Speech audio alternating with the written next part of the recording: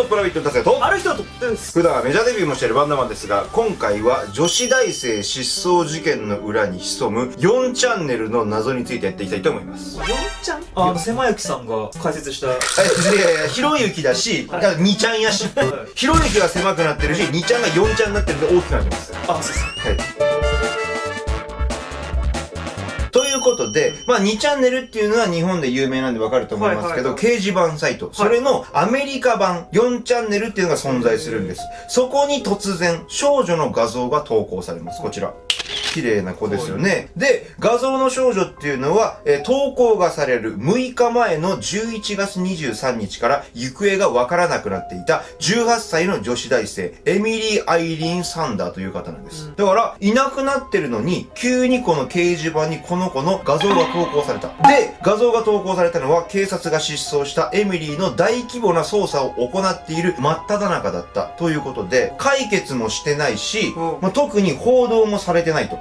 なのに、急に掲示板に載る。じゃあなんでかということで、この投稿された画像には、不思議なメッセージも添えられていました。誰かが正確に数字を推測することができれば、彼女埋葬されている場所がわかるよ。37.761962N96.210194W。で、この数字ってのは暗号とかではなく、地図の座標を示したもの。で、これを頼りにその場所を見ると、カンザス州の都市、エルドラドから東に50キロほど離れた国道脇を指していると。だからそのメッセージが急にこの画像とともに、まだ警察も探していて、この子がどこに行ったかわかんないのに投稿されるわけです。で、謎のメッセージがこの掲示板に不気味なメッセージを書き込んだ1時間10分後、まさにこの書かれた場所とぴったりの同じ場所からエミリーの遺体が発見されます。で、この発見されたエミリーの遺体なんですが、ひどい暴行を受けていて、歯科医院の記録を確認しなければ、本当だと特定できないほどだったと。それ相当じゃね？でもぐっちゃぐちゃってこと。歯だけで。もう歯だけで特定しているってことですよね。じゃあそんなひどいことをやったのは誰なのかということなんですが、エミリー殺害の容疑者として警察はメキシコからの移民で24歳のイスラエル・ミレルスの行方を追いました。だからこいつが犯人じゃないかっていうことで警察は行方を追うわけです。で、なんでかっていうと、このミレルスっていう男がエミリーと一緒にいるところを見たっていう目撃証言があったからなんです。で、当時ミレルスが宿泊していたモーテルからは大量の血痕が発見されて事件に関与していたことは明らかだったと。で、おそらくこの流れで言うと犯人こいつっすよね。で、調べてみたところ、ミレルスはなぜかメキシコに逃亡しています。いや、だからもうおかしい、犯人やってなるやんか。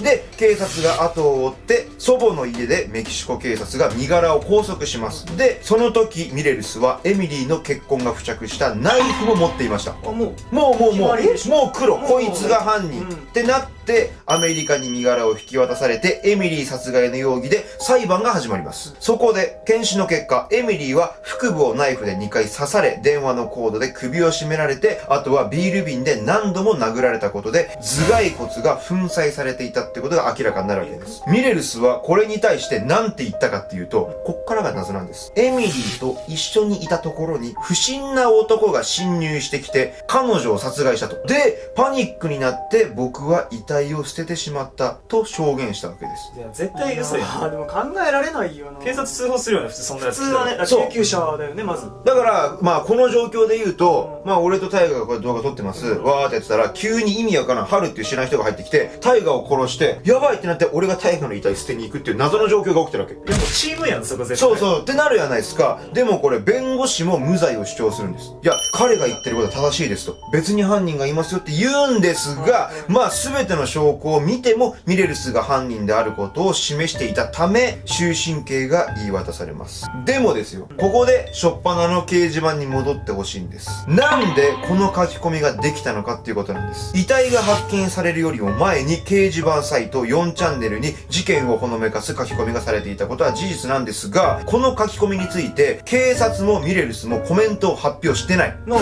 で？何が言えるかっていうと、警察は何かの裏があって調べてる最中で言わないかもしれませんが、ミレルス、この書き込みされてるの知らないんじゃない？第三者ってこと？いや、そうよ。自分で書いてればそのこと言うやん。ってことは、本当にミレルスが言った通り、別の犯人がいて、そいつが、事件を楽しんでいて、猟奇犯でね、書き込みをしていたからこそ、遺体が発見されたけれども、マジでミレルスが犯人じゃない可能性が出てくると。でも管理人に聞けばさ、その投稿した人の IP アドレス特定できるんじゃないの？できると思うんだけど。狭い雪に聞けば。本当に狭い管理人は。で、逆に言うと、ミレルス本人が犯人だったとして、わざわざ遺体を遺棄した場所をネットに書き込む必要があるのかってことなんですよ。書き込んで逃げてるっていうのがおかしい。もう当たり前に普通、他の人が入ってきて殺したんだったらその場で通報が当たり前。それをまずしなかったこともおかしいし、その遺体を自分で遺棄して、それを書き込んだ。これおかしすぎるよねっていうことで、今でも4チャンネルに事件のヒントを書き込んだ人物は、どこかに隠れて潜んでいるんじゃないかということ。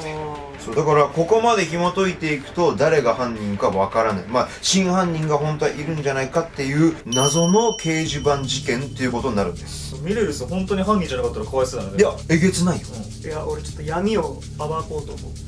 どうでしょう、何でしょう。警察はもうさっきタイガが言ったみたいに調べて、真犯人を見つけてるの。はいはい。だけどもう一回さ、裁判でやっちゃってるじゃん。証拠あったからこいつだってやっちゃって冤罪だったけど。そう、それを隠すためにミレルスにも口封じして自分たちも言わない、これ以上進めませんよって。じゃあ警察が自分たちの汚点を隠すために一人の命を奪いつつ、本当は真犯人をどこかで捕まえてる可能性があるってこと？ある。いやー、これはでも死んだ魚を目をしたヒゲおじさんに聞いた方がいいかもしれない。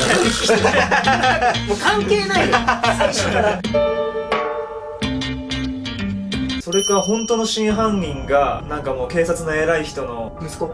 いや、よくあんだよこれ。ドラマとかでもなってるもん。だからもうその隠蔽ね、着せちゃえと。ということで、これだけね SNS とかネットが普及した今、こういうね死体が発見されるヒントとかも僕らが普段見ている場所にポッて載ってたりするわけです、もし皆さんが生活している中でそのような不審な書き込みを見たら、ちょっとね、その他人事じゃないなというか、しっかりと目を傾け、そして誰かが死んだかもしれないっていう通報をすべきなんじゃないかなっていうのは今回の事件を見て感じますよね。巻き込まれないようにだけ注意して。いや、そう、本当それが一番ですけれども、皆さんは気をつけてください。ということで僕たちはこのような動画を毎日発信しておりますので、面白いなと思った方はチャンネル登録と高評価、そして通知ボタンをお願いします。では次回の動画でお会いしましょう。さよなら。三大の欲求も叶わないほどに心底欲しい夢があるんだ。自分を信じてずっと髪を差し出した。神頼みにはしない。分かち合えない声にこぼれ落ちた。星が尊いわ尊いわ、今日も尊いわ尊いわ。幸せをくれるあなたの存在はキュンです。星が尊いわ尊いわ、今日も尊いわ尊いわ。世界でさよならのキス、お別れのキス、友達に戻るだけだとか、そんな楽じゃないわ。あなたはまた自分のことばっか、私だけがあなたを追い越してこらえたって隠したって消えやしないから。私もまた羽を折られ飛べなくなっても、それでも何万回と僕ら空を目指す。夢を折られ、あの日の失敗をまだ忘れられずに、そこでゼロになった残像。一人じゃ私を愛せなかった。二人重ね合った感情、また見つっては溢れて、もう数えきれなくなって、思念涙こらえて